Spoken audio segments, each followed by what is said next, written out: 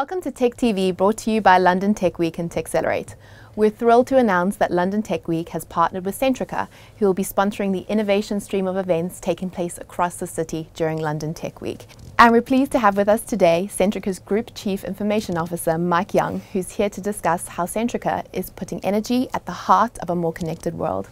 Thank you for joining us. Great to be here. So how is the energy industry utilising insights from big data?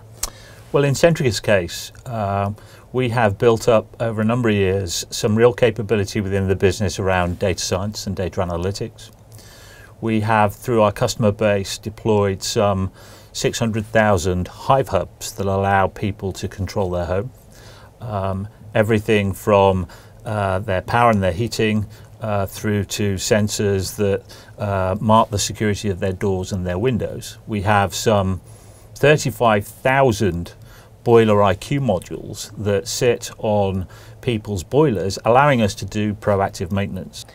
Wonderful. And how big a role is Centrica playing in the formation of a connected home? It's playing a significant role. There is no doubt that there's a lot of competition in that space, but as we look to fulfill our obligations around energy and its services, as well as connected home, we're trying to tie the two together.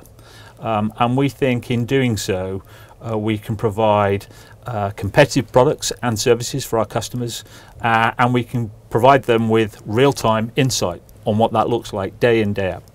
Great. And tell us a bit more about Centrica Innovations and what does it aim to achieve?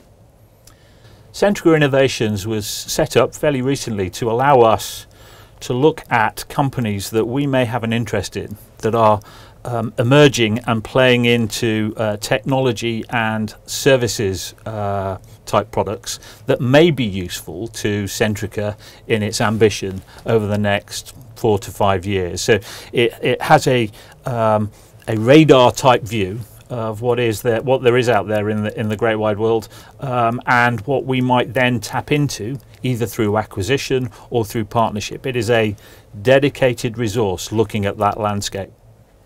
Great. And how is technology, in your view, changing the customer experience? I like to think that we're doing a lot more digitally than perhaps we were 2 years ago. So the reality is that 50% of the workforce in 2020 are going to be millennials, and by 2025 that's going to grow to 75%. That's an awfully big population that only know one way to interact, and that's in the digital environment. So I think digitally we're doing a lot of work with our core systems, with our customer journeys, and we're adding real niche services that allow a customer to become digitally fluent with Centrica and feel like they've got proper real-time engagement with the person that they may be speaking to in the digital world. That's how we're trying to pursue that engagement.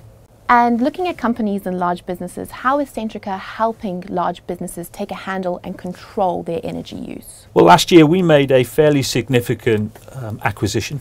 It's a company called Panoramic.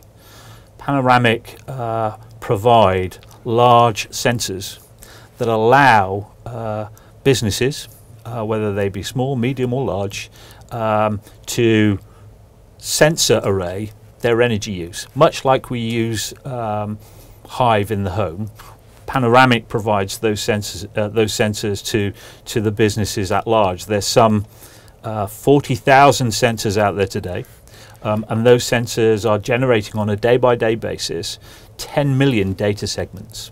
That allows you to do a lot of analysis to the benefit of the customer.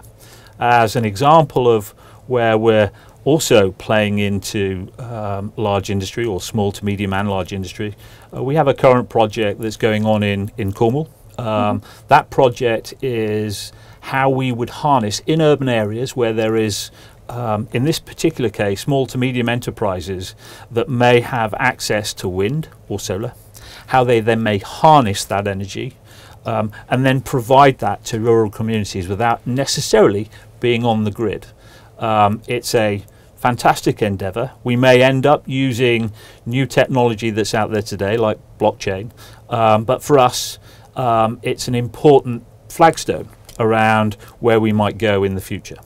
Thank you so much for joining us here today, Mike, and we look forward to seeing your presentation at London Tech Week.